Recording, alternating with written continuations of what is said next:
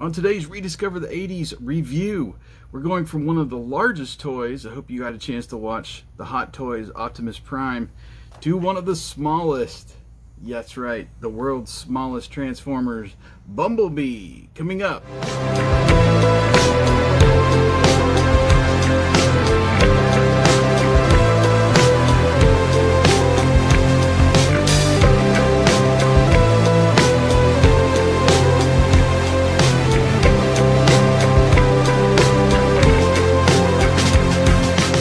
It's Jason again. Thanks for rediscovering the 80s with me. Thanks for being a subscriber here on YouTube. And on today's video, we're going to keep the Transformers vibe. We had a chance to review an awesome toy, that Hot Toys Optimus Prime. And recently, if you watched my I Like Big Books and I Cannot Lie book review, Tami also enticed me with one of the world's smallest Transformers. And this one is actually Bumblebee. So we're going to open up this package today. We're going to check out what all comes inside here with this world's smallest Transformers. Let's check it out. Alright, so here we are, the world's smallest Transformers.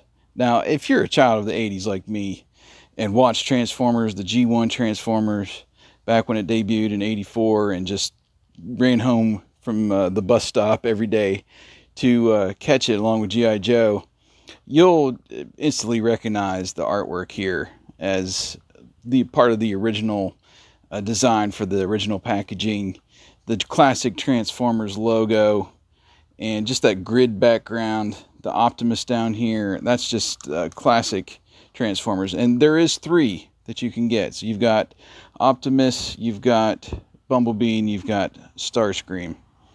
And this came out just this year. So I'm going to put that down. Be careful, because this does look pretty on a shelf, or maybe even hanging up for a display, but it is a little difficult to get into, so be careful as you're opening that. We did get, which I believe we also got when I opened the Wacky Packages Minis, this little brochure here that has all the world's smallest stuff on there. So there's some other stuff on here that I had not seen before. You got some keychains that looks like features phrases from Bob Ross, Parks and Rec, The Office, the world's smallest Hot Wheels, all your tiny arcades. There's a little rally case there. Wow, you even got a loop track? Are you kidding me? Look at all this stuff for Hot Wheels. This is great. The world's smallest monster trucks. Oh my gosh, they've got tabletop arcades. I had not seen those. You've got the Boardwalk arcade games there.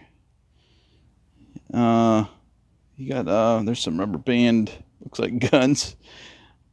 The Micro Arcade. This looks like the old Nintendo Game & Watch type style. Oh, Burger Time, yes. And some other world's smallest stuff on the backside here. Even more. Elf on the Shelf, Rubik's Cube, which I have, Mr. Potato Head, Care Bears, Nerf, the Magic 8 Ball, Lincoln Logs. There's the G.I. Joe and Stretch Armstrong. And here's the Real American Hero. I wouldn't mind having a couple of those, actually. Snake Eyes in particular from that first line. There's 3. There's actually Masters of the Universe, Teela, He-Man, Skeletor, Battle Cat, the world's smallest Viewmaster. No way. I had not seen full color images. Does it actually work? Oh my gosh, that'd be a crazy. Crocodile Dentist. Yeah, I remember that. At least commercials for that. Awesome stuff in the world's smallest by Super Impulse, which is who made this as well. So let's look at the actual figure you get with the world's smallest Transformers. So you get that classic packaging, at least on this little card back here. Yeah, I mean that's great. So you can keep them in here in case you so you don't lose them. And on the back you've got a little door. Oh, there's the classic artwork right there. The battle with them all. You've got Optimus over here. There's Starscream. I was thinking Megatron was on the other side of that. But There's the 3. Collect them all. Transforms from robot to car and back. Really? See, I was thinking it was just the figure. So you pull this out. Let's see if we can pop Bumblebee out there. Put this down. Yeah, he does not transform. This is just a figure.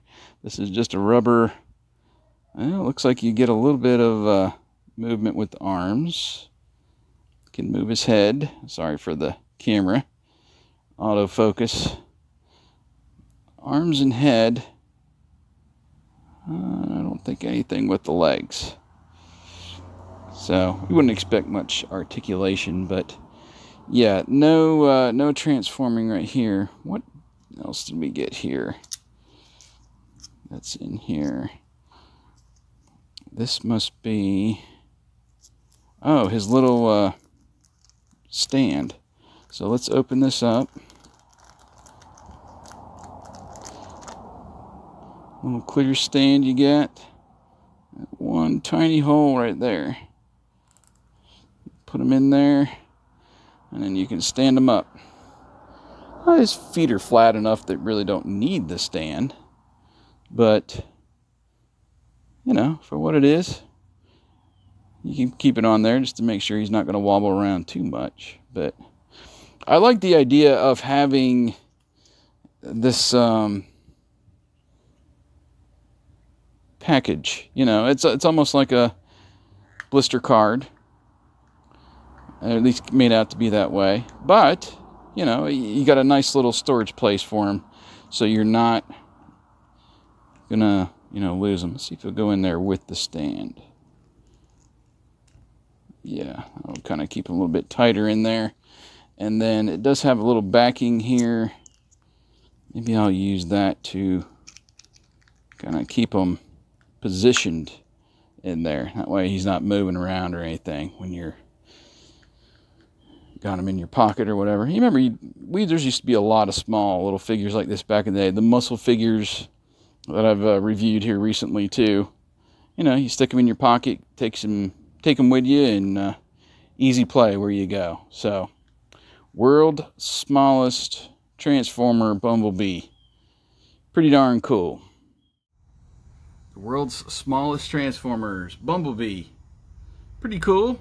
Yeah, initially wouldn't have got my money, but I do appreciate Tami for sending it my way and allowing me to actually review it here on YouTube. And I'm going to be looking out for some more of this world's smallest stuff, maybe the G.I. Joe figures.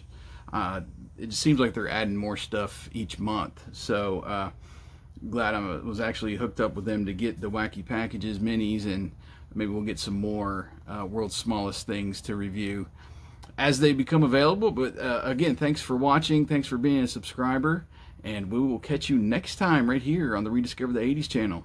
See ya.